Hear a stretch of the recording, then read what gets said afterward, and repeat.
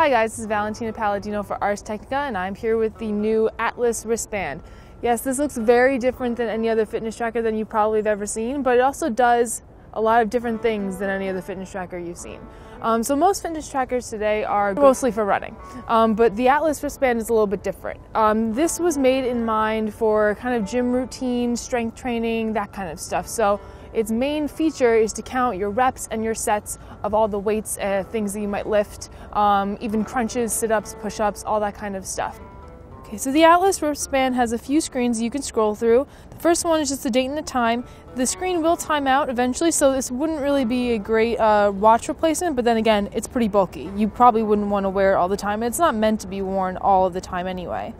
The second screen is where you'll find your coach workout. You can sync one at a time to the band from the app. So Atlas has a library of about 50 moves, like exercises such as using barbells, dumbbells, kettlebells, all that kind of stuff.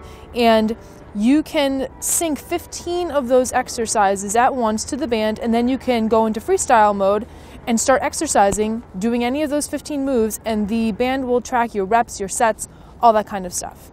So the way that the Atlas Wristband works is by monitoring your wrist motion in 3D. So it uses accelerometers, gyroscopes, and inertial sensors to kind of sense how your wrist is moving in 3D motion. And each of the exercises that are trackable, Atlas, the company, has spent a while, hours with trainers and stuff, trying to map the exercise in 3D from your wrist point of view, basically. So what I'm going to do here is I'm going to go into freestyle mode, and I'm going to show you that it will track sets and reps of a specific exercise, one of the 15 that I have synced to the band right now. Now, out of the 15 exercises that I do, the Atlas band will automatically recognize all of them that I'm doing. So I can go in between using dumbbells, kettlebells, I could do crunches and sit-ups and push-ups and all that kind of stuff in any order that I want, and the Atlas band will automatically shuffle through them and know what I'm doing by the movement of my wrist. On the band, it recognized that I was doing dumbbell curls to overhead presses, and it counted what I did. So then I can go in and I can tell it on the band itself on the screen how much weight I was pressing. So I just tapping up to 8 pounds for the dumbbell, and then I can save it. Even if you don't go in there after every set to save and add your weight, the Atlas band will remember that you did a set of reps. And then you can go into the app after you're all done your workout, add in your weight. Maybe if it detected the exercise wrong, which it has done once or twice with me, you can go in there and change that as well. But overall, it has detected most of my exercises accurately, and it has detected all of my sets and reps accurately as well. So the wristband can also measure your heart rate, and it does so during any exercise, whether it's coach or freestyle mode. It'll measure your heart rate throughout the entire duration of the exercise. But you can also go in here and it will, went back a second. You can also go in here and it will just take a random reading of your heart rate. What I found with this is that it basically is like any other wristband heart rate monitor. The band should be wrapped around your wrist pretty tightly for it to get a reading, and you should be standing pretty still. So this is the Atlas Wearables app, companion app for the wristband. And as you can tell, it looks very different from most fitness tracker companion apps. Front and center is this little kind of body model, and this is showing an exercise routine that I did, one of the coach mode exercises, core blasters, that I did a few days ago.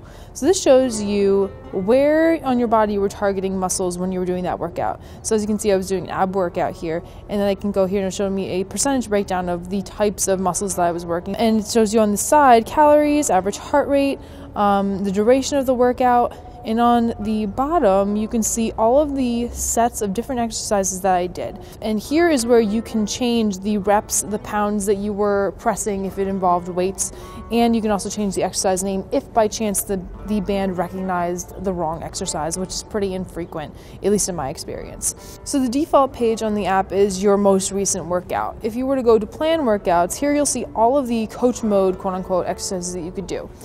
You can only have one of these synced to the band each at a time, so you would go to this little arrow here and you can sync whichever one you want. Right now there's only about 7 or 8 of these available, but you can create your own custom workout as well. You can create a workout completely of things that you prefer doing rather than going to one of their planned workouts. Now, in the menu here, you can go home, you can look at your profile. What I really wanted to show you is the freestyle mode and exercise guide. So in freestyle, you can look at the entire library of specific exercises and sync the 15 that you want to the band. And those will be the 15 that you can do in freestyle mode that the band will automatically recognize. So as you can see here, the ones that I have chosen to be on my band right now are highlighted in yellow. And if you're ever not sure about what an exercise is, you can go in here to the exercise guide. This quickly became my best friend when I was using this device for the first time. Because a lot of these, since there's at least 50 of them, if you're like me, you didn't know what a lot of these exercises were going into it. So if you ever are unsure, you can go in here, click on one, and there will be a video, a short description, and then what muscles that it focuses. It takes a little while sometimes. And there you can see a kettlebell deadlift. So as a first generation product, the Atlas Wristband definitely has a few kinks that it needs to work out, but I do appreciate its intense accuracy for the different types of exercises that you can do. You really have to kind of slow down and do them correctly in order to have the reps count, have the sets count. And I did kind of like that about it. However, I do wish that it was a little bit more forgiving, especially for people like me who tend to go a little bit faster during my workouts sometimes. But overall, I think it's a pretty good first generation product.